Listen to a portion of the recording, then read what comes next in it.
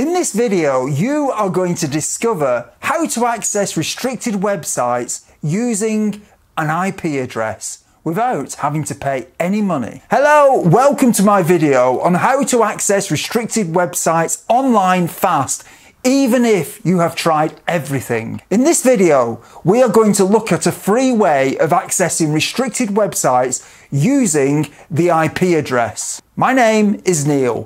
Thank you for dropping by. If you like my channel and you want to see more videos like this, subscribe and smash the bell icon below to be notified on further videos that I have got coming up, keeping your device private, secure and safe. I'm going to briefly explain what an IP address is, how to find the IP address of a website, how to use it, and the limitations of using an IP address. I'm going to talk about this for people who are using Windows computers, Macs, or Linux operating system, as well as if you're using an Android device or an iOS device like an iPhone. Later in this video, I am also going to show you an extra way of accessing restricted websites, so make sure that you stay until the end. IP is an acronym for Internet Protocol. An IP address is a unique identifier or label that is assigned to websites and other digital devices. This unique identifier allows devices to send and receive data to and from each other over the internet. It's a bit like when you send a letter through the post. You have a destination address and you have your home address or return address. If you know the IP address of a website, it is possible to access it with your web browser just like you can if you know its domain name. Why can this work? Sometimes you will find that when a website is blocked, it is only the domain name of the website that is blocked, but not the website IP address. When this happens, you may still be able to open the website in your web browser, which is what we're actually going to be talking about today. So now let's talk about how to find the website IP address. First, I will talk about how to find a website's IP address using a Windows computer. The first thing you have to do is open the run command.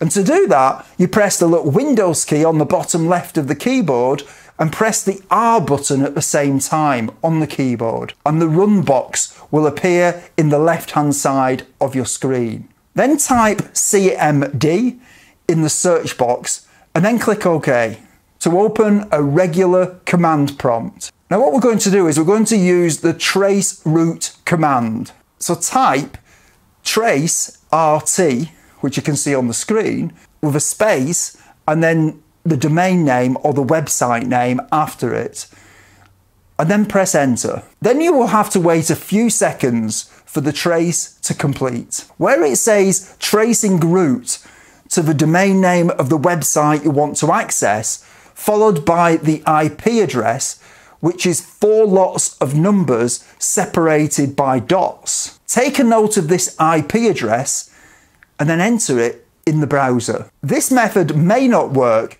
if whoever has banned the domain name of the website has also banned the IP address. Also, it may not work if when you access the website, you are routed through a website like Cloudflare first, which is used by a lot of websites. Where I live, with the website that I've used as an example, when I enter the domain name, my ISP puts up a notice. When I find the IP address of the website that is banned, I don't get that notice from my ISP. But because it is a website that uses Cloudflare, the website does not display because Cloudflare prevents access if you access directly through an IP address. However, the fact that it is Cloudflare that's preventing access rather than my ISP shows that this method is successful. If I had a test website that was banned by my ISP that didn't use Cloudflare, it will display the website, but I don't know of one. I will now quickly talk you through finding the website IP address on a Mac. The first thing you have to do is open the applications folder on your Mac. If you don't know where it is, you can click anywhere on your desktop and press the Command plus the Shift and A keys on your keyboard at the same time. Next, you need to open the Utilities folder and then open the Terminal app. Then type trace root followed by a space and then the website domain name. You will then get the IP address of the website. If you are a Linux user, then I'll now talk about how you get the IP address of the website in Linux. First of all, you need to install dig if you haven't already installed it. Then type dig domainname.com, which is obviously the domain name you're searching for, and then put +sign short. You will then get the IP address of the website. If you're using an Android or an iPhone, you will need to do the following to find the IP address of the website. For an Android, search for an app in Google Play with trace root in its name and then install it. For an iPhone, search for an app in the App Store with trace root in its name and then install it. Then enter the domain name of the website to get the IP address.